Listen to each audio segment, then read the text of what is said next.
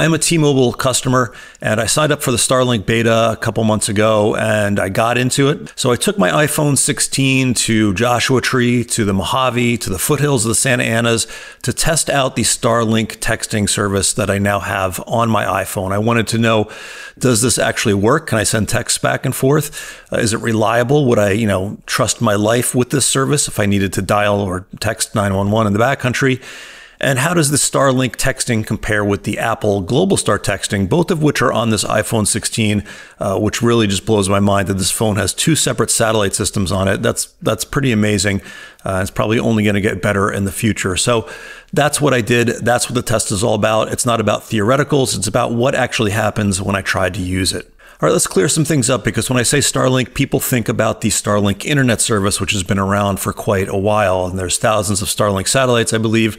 This is not that. That's a whole other thing. There's not a form factor that's small enough to fit in your phone right now for that internet service. There probably will be at one point. But what we're talking about now is the Starlink Direct to cellular DTC service that was announced with T-Mobile a year or so ago. The idea is, and this is the easy way to think of it, when you use a cell phone, like any standard cell phone here on Earth, there's a cell tower. There's a cell tower, you connect with a cell tower. Well, imagine taking that cell tower, putting it on a low Earth orbit satellite, a couple hundred miles up in the sky, traveling at 17,000 miles an hour around the Earth. Obviously, the technology in maintaining a connection on a satellite is a lot different than maintaining a connection on a stationary tower on Earth, but that's what is special about this technology and what Starlink has managed to do. So that's what we're talking about here. There are other competitors. I do have a Verizon Android phone that has satellite text messaging that's not on Starlink that I am testing right now as well. So if you don't subscribe already and want to know what happens there, stay tuned, because that one will be coming out. But that's what we're talking about. We're talking about the Starlink Direct to cellular on this phone. Here's what happens when you go into this satellite mode. First of all, you need to not be connected to a terrestrial cellular tower, so you're out of cell range on Earth here.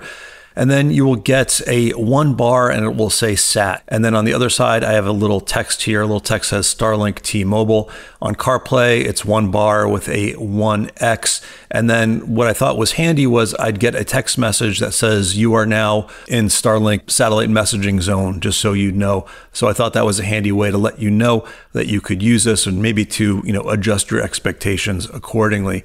I don't know whether that's going to happen out of beta or if that's just something now, but I thought that was good, because otherwise you don't really know whether you're in range or not in range. It's not like the Apple experience where there's, it says pointed at the satellite, which you don't have to do, by the way. You can use Apple satellites just laying down too, but I talked about that in other videos. But anyway, with this, it's just either 1 bar or not 1 bar. What I found interesting was, even though I was under clear blue skies in the continental US, which is part of the coverage area right now, it's, I think, continental US, Puerto Rico, southern Alaska right now, I didn't always have coverage. I didn't always have Starlink coverage, which, was a little unsettling if you're going to rely on this as a tool to get you out of an emergency. Not that you always have coverage, even with an inReach, there's times you don't have coverage. But with this, I'd say maybe 75% of the time or so, this is just a hunch, ballpark, I would have those bars, and the other time I did not have those bars. So important to know. Also important to know is that when I was in this mode, the battery drained down rather aggressively, more aggressively than it would if not. And I think what's happening, I've looked for an official answer, but I haven't found any. But I think what's happening is that it's constantly connecting and disconnecting from these cell phone towers that are flying thousands of miles an hour above the surface of the Earth. So that burns a lot of battery. It's almost like using your phone in the backcountry outside of airplane mode, where it's constantly looking for a signal. Same idea, I think, just a hunch, but the battery did seem to get burned down more than it did when I wasn't in that mode. And you can't use Starlink in airplane mode. You have to be out of airplane mode, because the phone is really just connecting to these cellular towers in space. Sending and receiving messages was a bit of a mixed bag. If I went into my Messages app on iOS, I noticed that it was automatically green for me, which was good. So it's sending this via SMS and not iMessage. Although there were a couple times when I was connected via satellite that it was blue and it wouldn't send. That did happen, but generally it was green. I'd type a message out, I'd send it. I get this progress bar up along the top, just like you do with a normal message. It just takes a little bit longer generally. Doesn't tell you to point it anywhere. You just kind of hold it however you want to. And eventually it would go through. Now, once it went through, the recipient would get it very quickly, usually within a matter of 30 seconds or so. So that aspect of it was great. Now, replying back to the satellite device from the recipient was a mixed bag. It didn't always go through, and it would go through maybe a little bit later, or I'd have to like send a second message on the satellite phone, and then it would come through when I sent the second message. So I don't know how often the Starlink is checking for new messages, but they didn't always come through. And when they came through not in the right order that they were sent in terms of the conversation, the timestamps on the conversation. I think rather they came through in the way that it received them, not when it sent them. But again, this is in beta. It's going to get worked out, but it did send in SMS mode. The iMessage doesn't work. And the times when it did go to iMessage, I would just go into settings into my messages app and say, send as SMS. That's a great trick to use too. If you're ever in like one bar, I always hear people saying they can't send a message in one bar. That's because if you use iMessage, I believe, or RCS, it will try to send it as data. You need to send it as SMS. So if you just switch your messages to send as SMS when you're out hiking, they should go through a little bit quicker. Now, there were times when my responses coming back to Starlink didn't come through at all. For example, I was out with my buddy Joey from the Safe Travels podcast. So check that out if you haven't already. It's a great podcast about the outdoors. He interviews a bunch of park rangers and people at the parks and all kinds of interesting things that you didn't even know were going on.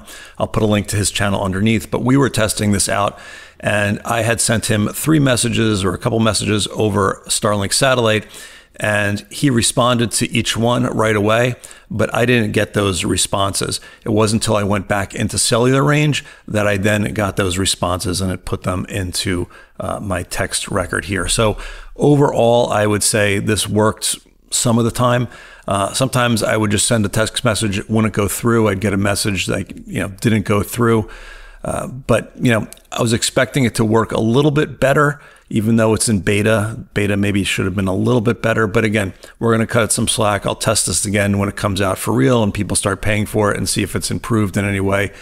Maybe they just need to work out some of the bumps with Apple and the iOS system.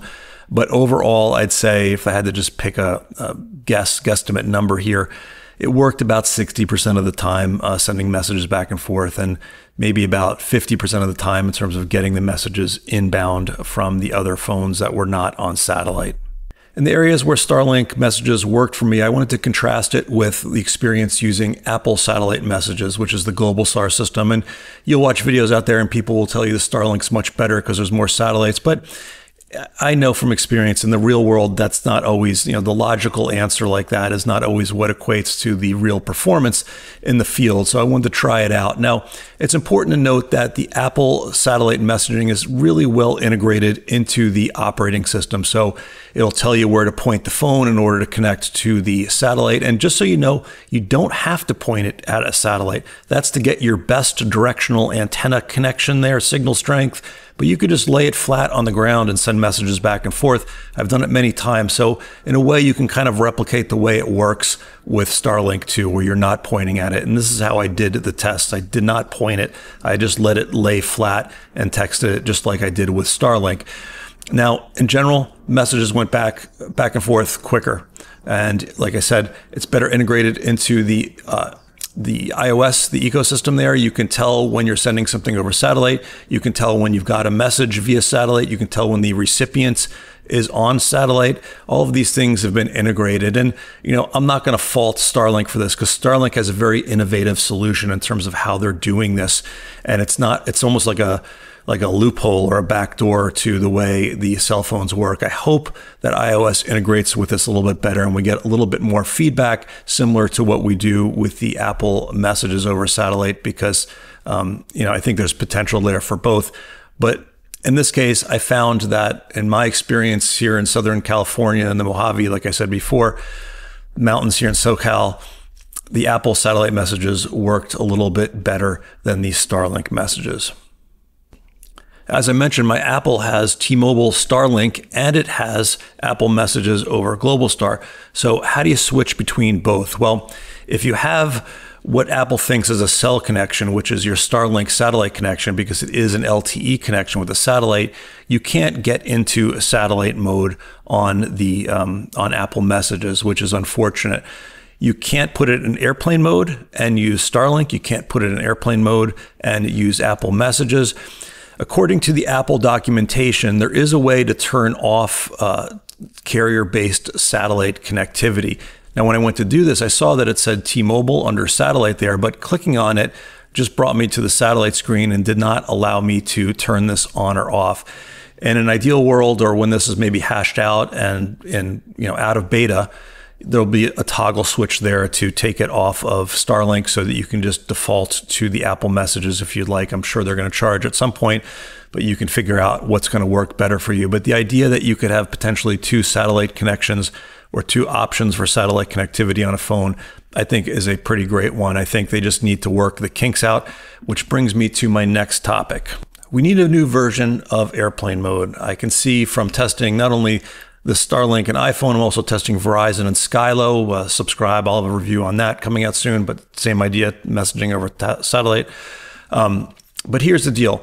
When you have your phone on in the backcountry and there's no cellular tower, it's constantly looking for a connection, and that burns the battery down, which is why most people, when they go out hiking with their phones, put it in airplane mode. It'll stop looking for cellular towers, but it still allows you to use GPS and track hikes. With Starlink, I noticed the battery drain as well because it's constantly connecting with different cell towers in space. And this is a problem because the battery drains down very quickly, and you can't have it on airplane mode and also have it checking for satellite messages. So what I think needs to happen on the operating systems on iOS, on Android, is that we should have a preferred carrier list. So we should be able to say, first check T-Mobile terrestrial, then check Starlink satellite, then check Globalstar, whatever it is. And you could obviously snap carriers in there. And then have a check interval, just like we have on InReach. Check for messages every 10 minutes, 30 minutes, 60 minutes, whatever it is. It won't be constantly looking for a cellular connection unless that interval comes up, and then every 10 minutes, it'll check for messages, download what it needs to, and then stop. And maybe you can tweak that even. Maybe you can say, just get me text messages, get me everything. I want my stock, report and, emails and all that other stuff. But having some kind of control there, I think there needs to be a mode like that, because it's been obvious from using this, for quite a bit, that the technology is kind of pushing the boundaries of what the phones are set up to do, and the phones aren't really set up for these types of connections and these types of scenarios. So maybe we'll see that when the new iOS is announced and the new Android is announced. I don't know, but I think something's got to change in this world. So to answer the questions I was setting out to see, does the messaging work? It kind of works. Wouldn't call it reliable. Would I depend on the connection with Starlink for my life, for a text for 911? I'd say if I have it and I could use it, that's great, but it wouldn't be my number one device in terms of a safety device in the outdoors. I'd probably get an InReach. That might be good as a backup.